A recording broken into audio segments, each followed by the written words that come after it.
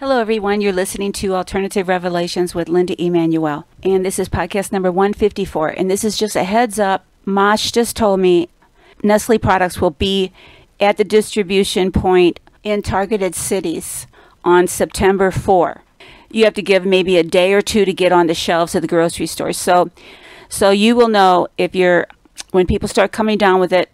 I don't know how long it'll take for people to come down with it, but as soon as they probably eat the product, they will get sick.